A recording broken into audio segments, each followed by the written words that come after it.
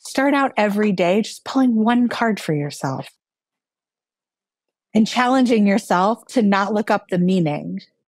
Just maybe having your journal out and writing down the things that come to you, or asking like the same question every day so that you get in a routine, like, what do I need to know today?